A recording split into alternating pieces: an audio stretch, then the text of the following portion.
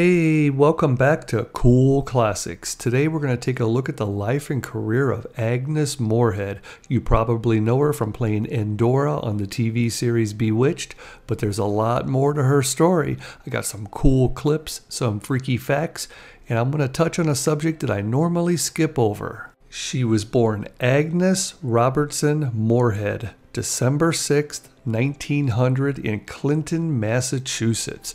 Her mother was 17 when she had Agnes, and her father was a Presbyterian clergyman. She said that her mother was a tremendous singer, and she taught her, along with her younger sister Margaret, how to sing at a very early age. She said that I would sing all the time, anywhere and everywhere I was allowed. But when I was 3 years old, I had my first ever performance. It was in my father's church, and I recited the Lord's Prayer. A few years later, her family moved to St. Louis, Missouri, and this is when acting started to become part of her life. I'm at the St. Louis Muni. It's been here 103 years. Only the best performances and the best performers can take stage here. Agnes was on stage through her junior and senior years of high school. She went to Central High and graduated, and I can't show you that place because it's long gone, but she was on stage here, and it's a big deal. Now we are on the Del Mar Loop in St. Louis. If you get here, just ask somebody, they'll send you right on down. This is our St. Louis Walk of Fame. We have Agnes Moorehead and her bio. We're very proud of her. It's located right down from vintage vinyl, which should be a landmark itself. We have stars all the way down one side. And there's Blueberry Hill on the corner where Chuck Berry played all the time, even up until a couple years before his death. The stars are on the sidewalk all the way down, up the other side. Right over there is the statue of Chuck Berry. And then we have Fitz's Root Beer right here. You can go in there, check it out, see how they make root beer. They bottle it right in front of you. Yep, Agnes Moorehead. We're proud of her. In 1923, she got a job at KMOX AM radio in St. Louis. This station was very powerful and could be picked up throughout the entire central United States all the way into Mexico and Canada. And her radio show, which she sung on, became very popular. She knew right then that she loved radio and wanted to make it her career, but she had promised her father that she would continue on with higher education, and without breaking her promise, she enrolled at Muskegon College in Ohio. Then she transferred to the University of Wisconsin, where she studied and held down a job teaching English at public schools for 5 years. After she graduated with a master's in English, she enrolled at the American Academy of Dramatic Arts and graduated with honors in 1929. Around this same time, her younger sister Margaret committed suicide at the age of 23. Now, Agnes has only spoke about this a couple times, and they were in interviews where it was brought up to her, and both times she said, "I do not speak about my sister because when I do, I cry. So now this interview is over, I need to go cry." This is when Agnes returned to stage work. She said it was very unsteady at first, and she went 4 days without eating one time. And that's when she decided she's got to get a full-time job. Again, she went back to radio, her first love. And she said, "I was so good at it before long, I had enough work that I was doing multiple shows every day of the week." Starting in 1930, you can see over 100 radio shows that she was either a prominent cast member or the star of. Agnes starred in the original radio broadcast of Sorry, Wrong Number, which was later turned into a movie starring Burt Lancaster and Barbara Stanwyck. She plays the lead character, the bedridden woman who overhears a murder plot when she gets her phone lines crossed. She's trying to get people to help, but they can't figure out who these people are or where the murder is going to take place. By the end of it, she realizes she's the intended victim. Your call, please. Operator, I'm in desperate trouble. I am sorry, I cannot hear you. Please speak louder. I don't dare. There's someone listening. Can you hear me now? I am sorry. But you've got to hear me. Oh, please, you've got to help me. There's someone in this house. Someone who's going to murder me. And you've got to get in touch with him. This was a huge hit, and it was also reran as a play 7 different times: 1943, 44, 45, 48, 52, 57, and 1960, each time starring Agnes in the lead role. The original radio broadcast was deemed culturally and historically significant by the Library of Congress and selected for inclusion in the National Recording Registry. Orson Welles called Sorry Wrong Number the single greatest radio script ever written. He invited Agnes to join him and Joseph Cotten as charter members of his Mercury Theater. Then, on Sunday, October 30th, 1938, the Mercury Theater radio broadcast released War of the Worlds. Ladies and gentlemen, I have a grave announcement to make. Incredible as it may seem, both the observations of science and the evidence of our eyes lead to the inescapable assumption that those strange beings who landed in the Jersey farmlands tonight are the vanguard of an invading army. The battle which took place tonight at Grover Mills has ended in one of the most startling defeats ever suffered by an army in modern times. 7,000 men armed with rifles and machine guns pitted against a single fighting machine of the invaders from Mars. 120 known survivors. There's a video on YouTube that was filmed in like 1988 where someone interviewed the remaining AT&T phone operators from that era, and they said that people were calling them because there wasn't 911, and they were begging for help, like, call the army, send in the National Guard, we need help, the aliens are coming to Chicago. And they were swearing they were seeing little green men, and other ones said they saw a giant robot, and they believed it because they heard people getting killed on the radio and the women were crying. And anytime you heard a woman cry or scream on the show, that was Agnes. And the rest of the cast, they pulled it off perfectly. Lord, they're turning the plane. Overhead field caught by the woods of fires. There's gas tanks for the automobiles spreading everywhere. Coming this way now, about 20 yards to my right. So what happens after you shake up the nation? Well, you get scolded by the government, of course, but then Hollywood takes notice and comes in and wants to sign everybody on the show. RKO Pictures came in and offered them $100,000 to come out and make a movie. Orson Welles got to write it, direct it, and produce it. Agnes got paid $2,000 a week to star in it. It's a little movie, you may have heard of it. It's called Citizen Kane. The bank in trust for your son Charles Foster Kane until he reaches his 25th birthday, at which time he is to come into complete possession. Charles! Go on, Mr. Thatcher. Well, don't you think I'd better meet the boy? I've got his trunk all packed. I've had it packed for a week now. The movie was nominated for 9 Academy Awards, and to this day, it's still ranked as one of the greatest films ever made. Now, how do you follow that up? Well, you get the entire crew back together, and the very next year, you film and release The Magnificent Ambersons. And we could be together. How? On $8 a week. We'd be using more of your money than mine. My money. Mine. I've got $28. I know I told Jack I didn't put everything in the headlight company, but I did. Gosh. Oh, I know what you're gonna do. To try and understand that it's impossible for either of us to go on this way. Will you get up? I can't. I'm too weak. When Orson Welles turned the movie into the studio, they demanded that he go back and reshoot the ending to make it happier, which he did. Then they took away all editing rights to him and trimmed out over an hour of footage. They released the movie and it went on to be nominated for 4 Academy Awards. Agnes won Best Actress of the Year at the New York Film Awards. The movie was also added to the Library of Congress as one of the most culturally impactful films of all time. Now, after a few more films with RKO Pictures and the same cast and crew, MGM invited her for a screen test, which she said took over a week. They had her perform as a teenager, a grandma, a damsel in distress, a villainess, and a heroine who saves the day. They said she is such a versatile actress that they wanted to sign her to a contract right then. She asked if she would still be allowed to do radio, and they said normally we would say no because we are afraid the artist will pick the wrong show and ruin their entire career. But in your case, having been on 2 of the biggest radio shows of all time, we're going to say yes and make the exception. So they signed her to the contract for $6,000 a week. From there, she appears in 24 movies throughout the 1940s, so if you think you've seen her in something, you did. She also was on Suspense Theater Radio, and that went for 946 episodes, and she starred in more of them than anybody else on the show.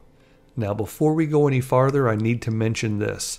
In 1930, Agnes married John Griffith Lee, and the 2 of them divorced in 1952. Then she married actor Robert Gist in 1954, and they divorced in 1958 when she caught him in the act of cheating on her. Now in the 1950s, she appeared in 28 movies. She also made her first appearance on television, playing a blind woman in the Revlon Mirror Theater episode Lullaby. Check this out.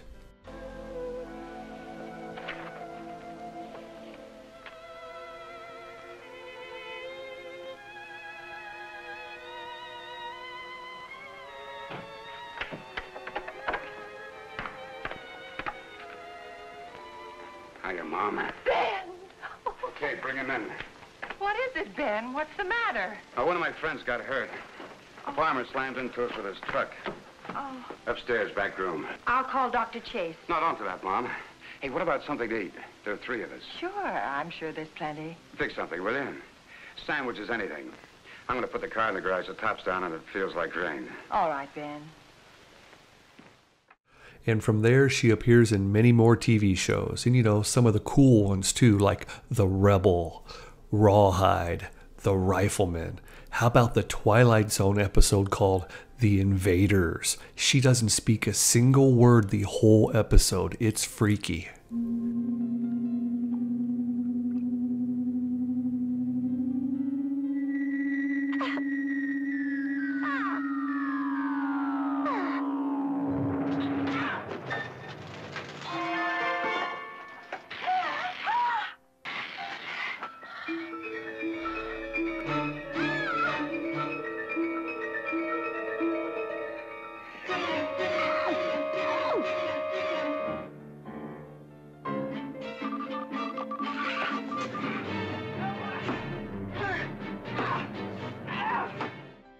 Now in 1964, she was offered the role of Endora on a new TV show called Bewitched.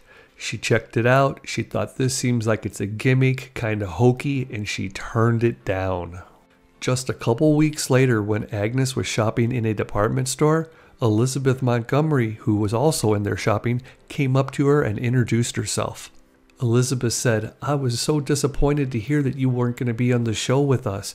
I'm the one that recommended they ask you. I've always loved your movies and always wanted to work with you someday." Agnes said, "How can I say no to that?" So she went ahead and signed on as Endora. But in her contract, she had it put in there that she could only appear in 8 out of every 12 episodes made, because she had too many other projects that she wanted to pursue.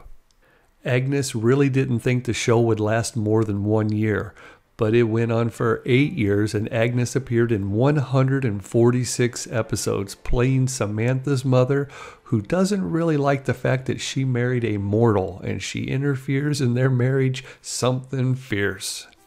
The more I see of Uncle Arthur, the lovelier your mother becomes. If I had to choose between the 2, I'd take Endora any day. The man has come to his senses at last. He finally appreciates the real me. And I want to thank you for your compliment, Darwin. Darren! That's right, Darwin.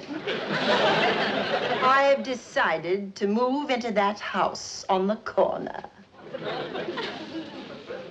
There's no house on that corner. It's a vacant lot. It was a vacant lot. Look again.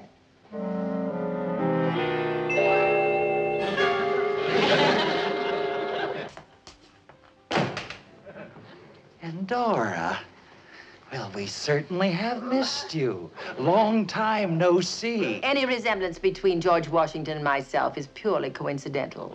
Mother intends to live there. Over his dead body. Darwood, dear boy, I think it's time we had a talk. I think we should have a better understanding. I just want to bury the hatchet. Where? I understand he's behaving like a petulant little boy. You may think so, Endora, but the truth is I happen to be the head of this household, and I'm man enough to stand up to you. Stop, Mother. Too late. Now your appearance has caught up with your mentality. She was great on the show. No one could have played her character any better. Now, I wouldn't consider her a bad witch. She just wanted things done her way, and you better not get in her way. Unfortunately, Durwood, he messed up and got the wrath of her a lot. But other people got it too. Trick or treat? Don't push me, little boy. Aren't you gonna give us anything? More than you bargained for if you don't run along, little fellow. Then we're gonna have to trick you. I'm ready if you are. Abracadabra, you're a tree.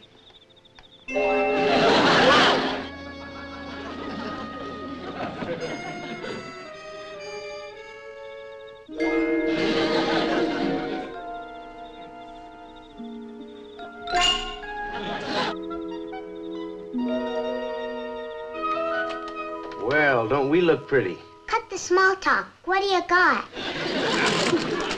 Looks like junk to me, mister. Bag or nothing? No dice. I'm going to have to trick you. Mix-up, picket, razz-it-to-mick. Tricked. You'd better watch out. Well, honey, that should be the last of them. Everything's ready. Good. By the way, did you chew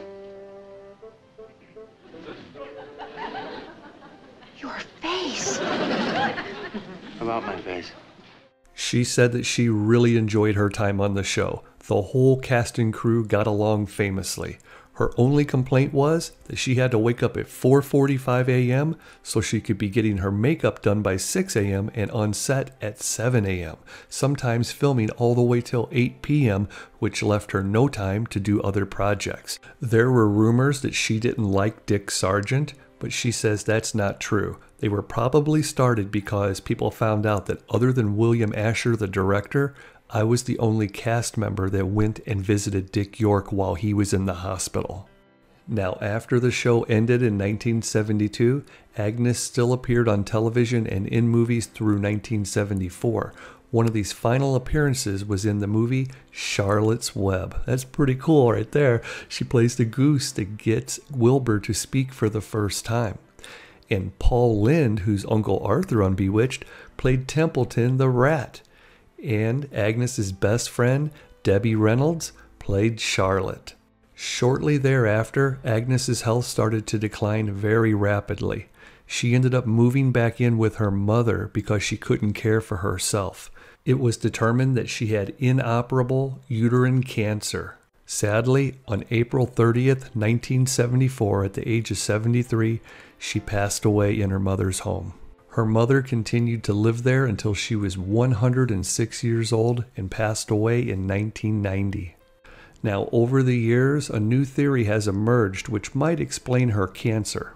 In 1956, she filmed the movie The Conqueror with John Wayne in St. George, Utah. The filming was done on a parcel of land which is a no-go zone now. Prior to them filming there, it had been used as a nuclear test site and it's radioactive. Along with Agnes, the actors John Wayne, Susan Hayward, Pedro Armendariz, and the director Dick Powell all died of cancer. People magazine looked into this, and they found that there were 220 people in the cast and crew total. By the end of 1980, 91 of them had developed some form of cancer, and 46 had died of cancer. Over the years, more people have looked into it, and the numbers have increased. It seems like there really could be a connection here. If you've enjoyed this video, please give it a thumbs up and subscribe to the channel. We're now going to touch on something that I don't usually talk about. The sexuality of Agnes Moorehead. While doing my research, I couldn't avoid this topic. It was everywhere. Her Wikipedia page has a whole section dedicated to it. Her IMDb biography has a whole section. It's just everywhere, more so now than ever before. From what I can tell, this whole thing was started by Paul Lynde, who played Uncle Arthur on Bewitched. Somewhere in the mid-70s, he was performing a stand-up comedy routine at a club in Los Angeles. During this routine, he said some jokes about people on the show, and he mentioned Agnes and said that she walked in on her husband having an affair on her, and she told him, "If you can have a mistress, I can too." Now the crowd laughs, and he goes on to say a couple more lines, which are too vulgar for me to say on here, and that's kind of it. Now in the audience, there was a writer for what was back then considered the alternative press, and he took this as meaning that Agnes was going to have her own mistress, a lesbian lover, and he put this in a little periodical. Then someone references his article. Then someone references their article. Then a tabloid that you would see like in the 80s at the grocery stores, they reference the article and make a little story of it. And all this, every time, it sells papers, it sells little magazines. So people kept referencing each other, but it all stemmed back to Paul Lynde on stage one night making a joke. Then in 1994, a book called Hollywood Lesbians was released by Bose Hadley, and in there he references the same Paul Lynde joke and adds Agnes Moorehead to the list, along with Greta Garbo, which was like a shocker to a lot of people, and they're like, what? This doesn't make sense. So a little bit of things, were called into question there. But the book goes on and lives on, and has been referenced many times. Now fast forward to the internet age, and you can see through a Google search that year after year, more and more articles are put out. And I wouldn't even call them articles, kind of like what I'm doing right now. There's videos, there's posts. It all started with Facebook groups and fan clubs, all referencing the same thing over and over, to now it's 20 million page clicks or video views over something that's been titled Agnes Moorehead Lesbian. Now, while doing my research, it really opened my eyes to how the Bewitched TV show was very progressive. So there was a large ensemble of openly gay cast members. Just think about it. Paul Lynde, who played Uncle Arthur. Maurice Evans, who played Samantha's father on the show. Alice Ghostly, who played Esmeralda. Dick Sargent, who played the second version of Darren. And Elizabeth Montgomery is what you would now refer to as an ally to the LGBTQ community. I mean, she was even hosting in the parades at a lot of the early Pride Fests. The show itself is based around Samantha, who has to keep her true identity hidden. She keeps her broom in the closet so nobody can find out. Now, along the way, I found just as many, if not more, things that would lead you to believe that she was not gay. So here are a few. Agnes was a Christian conservative who only voted Republican. She was very devout in her faith and started every morning by reading scriptures. Every night before bed, she would say a prayer. She was known to always carry a Bible with her everywhere that she went. She had it during her radio broadcasts, the movies, the TV shows. In between sets, she would read scriptures, and she would talk with other cast members who were also open and into this, and they would share and do little Bible studies. Now, I'm not saying that by being a Christian conservative, you have to be anti-gay, and Agnes was far from that. She had a personal assistant who was gay for many years, and he says that she was not a lesbian. When Elizabeth Montgomery was asked about this, she said, "I never seen any signs or hints that she was." And when Agnes's longtime friend and producer Paul Gregory was asked about it, he said, "I don't believe it." Her best friend Debbie Reynolds wrote an autobiography, and in there she touches on this subject too. She says that she doesn't believe it for 1 minute. If anybody would have known, it would have been me. Agnes was a workaholic. When she wasn't on the set, she was at home studying for the next day and spending hours talking to me on the phone. Now, I read some old articles from the late 1960s trying to get some quotes and a better idea of who she was, and here are a couple. When speaking about the youth of today and the world, she says, "Permissiveness in society springs from a lack of standards. There must be a rule of behavior and an appreciation of basic values. Materialism has brought about confusion and decadence. I feel sorry for the youth of today. They don't know where to turn." When asked if there will ever be peace and brotherhood in the world, she says, "Unless the country and the people in it go back to some Christian principles, there will be no peace. We must really care for each other. Just being polite is caring for your fellow man, but these times call for a great deal more than that." When she was asked if legalizing prostitution would make any difference these days, she said, "The whole country is lost and loose. So what's the difference? I don't care what anybody else is doing. I just look at whether it's right or wrong and I make my decision. Most people don't do that, but everyone should." When asked about her ex-husband, she said, "I would probably still be married to him this day if I hadn't caught him doing what he was doing." So now you know what I know. It's very confusing and contradicting at times, but that's okay. It doesn't matter anyway. Bewitched is a great TV show. Agnes Moorehead was perfect for the part. I only make videos on people that I like or characters that I like. In this case, it's both. I watch these old shows from the 60s at night. They help relax me, ease my anxiety from a stressful day. And I do this channel on occasion because it's my fun time. It's not a job at all. If you enjoyed these videos, please give them a thumbs up and subscribe to the channel. I'll be back with more cool classics.